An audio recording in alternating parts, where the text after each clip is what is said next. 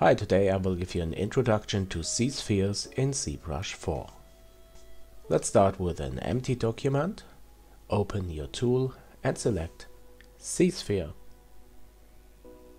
And then draw in the first ZSphere, which is called the root sphere. Every ZSphere model has one root sphere. You can hold the Shift key to snap the alignment. And to create your model and add more ZSpheres to it, we have to edit the object. So you can either press the Edit button here, Edit Object, or press the T key on your keyboard. And once you did this, you have 4 modes available to create, move, scale, or rotate the ZSpheres. So let's come to the first mode, how to create new ZSpheres, and this is called the Draw mode. You can activate it by pressing the Draw button or the Q key on your keyboard. Okay, now I'm in Draw mode. I press X to activate X symmetry. And then I hold the left mouse button down and drag the mouse. And here you can see how I draw in these new ZSpheres. And when I hold the Control key down while I'm doing this, I'm moving away these new child ZSpheres from the parent in the direction they were added. And again I draw in new ZSpheres onto the last one and hold the Control key and move them away from the parent. And if I don't hold the Control key while I draw the new ZSphere, I change the size of it by moving the mouse and holding the left mouse button down. Okay, cool. Next mode. You want to change the position of your ZSpheres?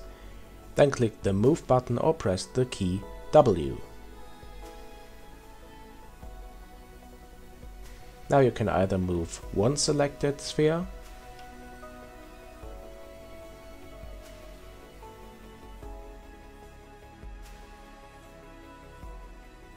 or you hold the Alt key pressed like so, and then you move the chain of ZSpheres without stretching the links.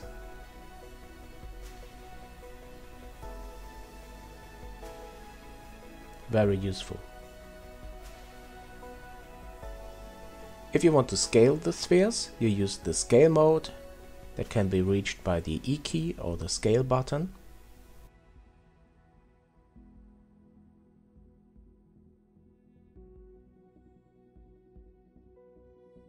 You can scale the spheres separately by selecting and dragging one sphere. But if you hold the Alt key pressed while doing this, you can inflate or deflate the chain. And the last mode is Rotate. Press the Rotate button or the R key. This is also very simple. Select a node and drag it, and the chain is rotated then around this parent.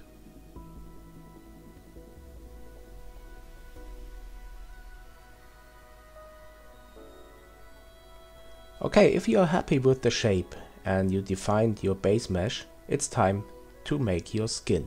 There are 2 kinds of skin: unified skin and adaptive skin. The adaptive skin can be previewed anytime by pressing the A key, and you can leave this mode by pressing the A key again. Adaptive skinning means that a mesh is created that is based on an analysis of the structure of your sphere model. When using unified skinning, all the ZSpheres are merged together and a unified, more kind of arbitrary mesh is created. You find the skins here on the right in the menu, adaptive and unified skin. And now let's create both and see the difference. You can do this by pressing the Make Adaptive Skin or Make Unified Skin buttons. Let's start with the unified skin. Then select the created mesh. Here it is, a very dense and unified mesh.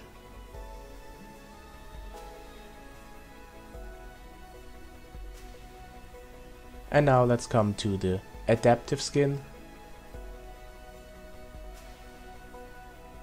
press Make Adaptive Skin and select the created tool.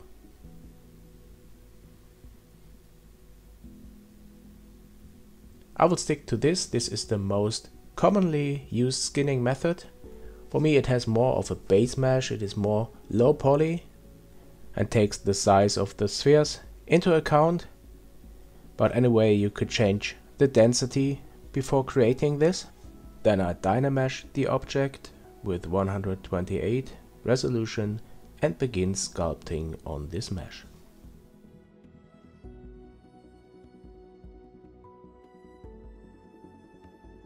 Okay, that's my introduction to ZSpheres with ZBrush. It's a great method for creating base meshes. If you liked my video, then like it, and if you like my channel, then subscribe. Support me on my Patreon and my social platforms, and come back soon to JNM.